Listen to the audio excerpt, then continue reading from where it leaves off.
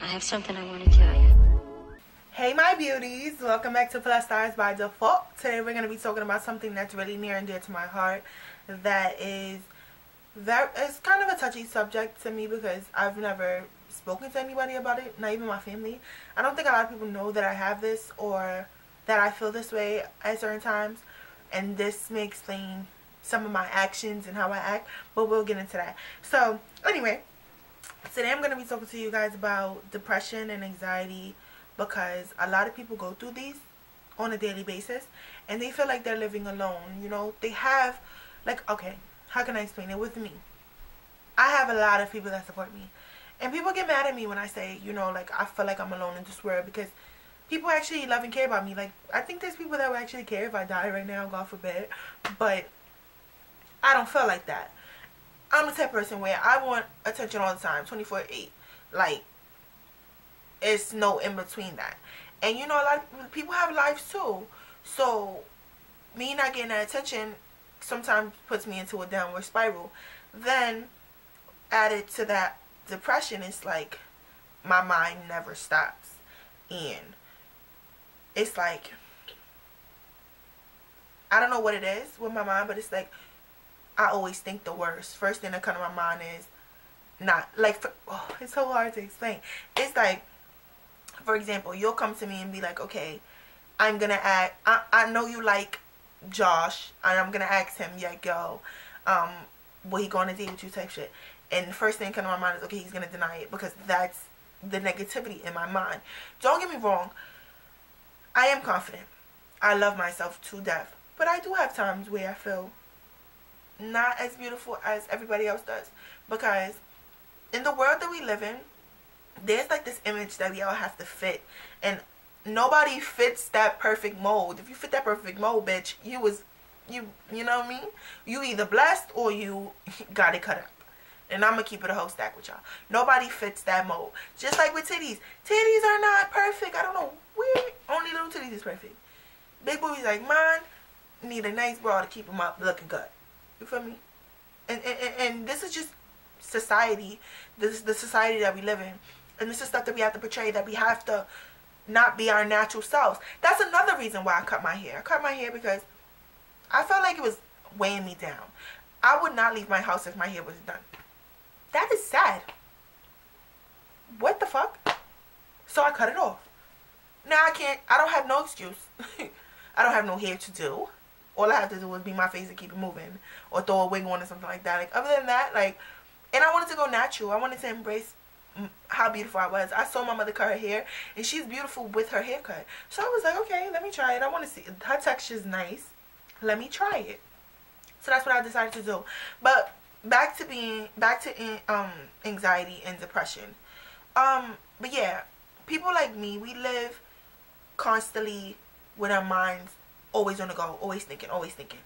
And like I said before, I always resort to thinking the worst about everything. So it's not that I want to be negative and I want to lash out. I'm just a very defensive person because I'm always thinking. You know what I'm saying?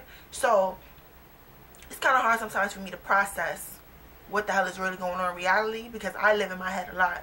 I stay by myself a lot, and on top of that, I'm a loner. So I feel like I don't have a lot of friends, and there's a lot of people that I've pushed away that were actually truly closer to my family than they are my friends. But you know what? Shit happens, and I'm not mad at them for leaving, because at the end of the day, I can be an asshole, and I want y'all to know that. Don't get all kiki because I'm cute on the channel. I can have my moments where I'm an asshole, and I switch, drop of the dime, like just like that. I could be laughing, and then I can be upset, and everything triggers me. A lot of my friends was like, yeah, we leave you alone, and I hear this a lot. We leave you alone when you get upset because we know how you are, you need space. And then in my head, I'm like, y'all leave me alone. It makes me feel like y'all don't care about me. But they just like, girl, we just trying to leave you alone, because if we don't, we gonna kill you. And I respect it. Yeah, I have my moments, and I'm admitting that. And that's why I'm talking to y'all, because I've never really spoken to anybody about what goes on in my head from a daily basis. Like, for example, my relationships sometimes don't work out because I think a lot. It's a lot of times where stuff will get me upset, and I'm a leg shaker. I'm a heart beating fast. I get sharp pains in my chest just because I lash out. And as I'm getting older, I'm learning this is not the way to go. You grown ass lady. You beautiful. You are a beautiful black young woman. That's not how we behave. We don't behave like animals in a zoo. We act like ladies. So that's what I'm learning to do. Act like a lady. If I'm going to sit here, be my face look all cute, I'm not going to mess it up. Fucking with some ratchet bitch because sometimes I decide that I want to look so crazy out my mouth. Come on, man. Like, I got to learn to grow up. That's why I'm talking to y'all because I hope this helps somebody. Don't feel like you're trapped. Like there's nobody there. There's always somebody to talk to. Even if you don't have nobody to talk to in your lives, come out at me. I could always use new friends. You feel me? Like, and I gotta stop playing victim sometimes because I have a habit of doing that too. I start some shit and then try to change it. Like, no, it wasn't like that, but it was, and I know it was because I don't like to take responsibility sometimes, but that's a part of growing up. That's because what? That is a part of becoming a woman. Owning up to your responsibilities. You do something, you own up to that shit because you did it. You know what I'm saying? And that's just something, a little piece of mind that I want to share with y'all. It was something that was going through my head, and I'm not perfect. I'm nowhere near where I want to be in life, where I plan to be in life, but I'm working on it, and it takes time. Honestly, success takes time. It shit ain't gonna happen overnight. It's not just like, okay, well, you know what, I just started my YouTube channel. Tomorrow, Mac is gonna hit me up like, yo, we want you to be a makeup artist and a model, and it's not gonna happen like that. But working with him up there, it's gonna happen.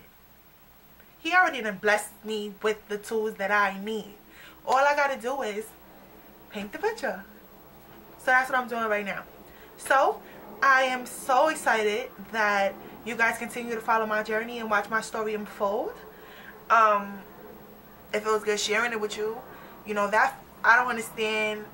I don't know if you guys, sometimes when you get stuff off your chest, you can actually feel yourself like lightening up. I feel that. Like, I feel really good right now.